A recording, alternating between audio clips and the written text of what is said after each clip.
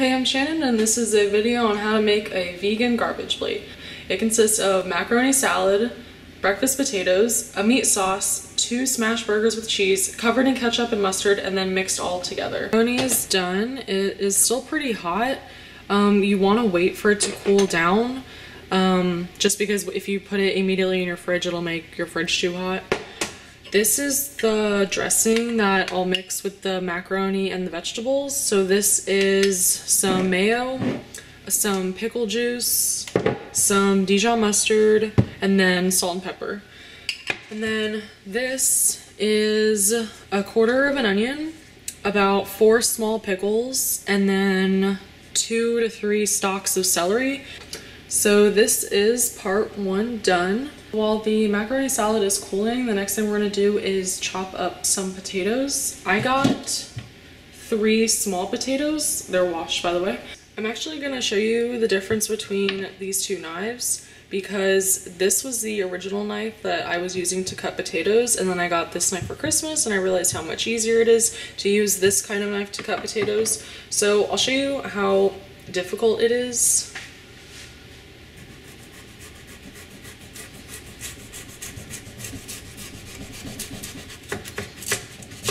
You really have to like saw through it. It makes it kind of difficult, and this knife is overall pretty bendy, so it's not the most stable. And then I got this knife and it's so much easier to cut through. That's it. So if you have a better knife, use it for potatoes. I have some oil heating up in a pan right here for the potatoes. Even though you have more than 1 potato, you could have 2 or 3. You only want to chop 1 at a time. They get a little pink when they are exposed to oxygen for too long, so just do 1 at a time. You really can only fit 1 potato in the pan at a time anyways. There's no point in chopping them all up. So when these are in the pan and they're like starting to cook, you can start chopping the next potato. I also want to mention that I have a quarter of an onion right here. If you want to caramelize onions and add it to your potatoes, that's fine, you can do that. So with the macaroni salad, it was a quarter of an onion. This is another quarter of an onion, so that makes a half. And the macaroni salad, originally, the recipe asked for a red onion. It does make it look a little bit more pretty, but the red onion doesn't go very well with potatoes if you caramelize them. I call them breakfast potatoes. That's what I grew up with calling them. I know people who call them home fries. It's not home fries, it's breakfast potatoes. I'm gonna explain why. This is not the shape of a fry. Therefore, it is wrong to call them home fries.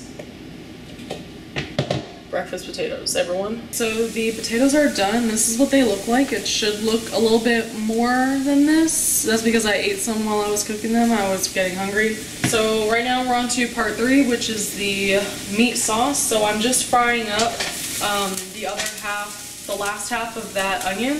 And then I will add a can of tomato paste. This is 6 ounces. And then this package of Morningstar beef crumbles. These are vegan because this is a vegan recipe. This is the meat sauce. It's all done. That's it for part 3. The part 4 is the Beyond Burgers. It comes in a pack of 2. But what I'm actually going to be doing is I'm going to use 1 patty and make 2 of them. So we'll end up with 4 patties. They're gonna be a lot thinner.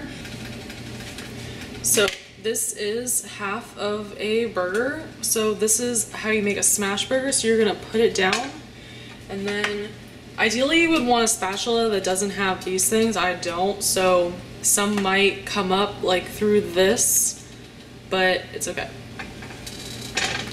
So you're gonna just press it down. And you gotta somehow get it off.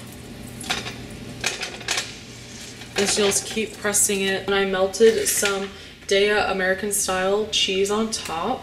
So now I will assemble it all together. The final result. And then you mix it all together. And this is a garbage plate, it's vegan, and it tastes great. And I think you should make it too.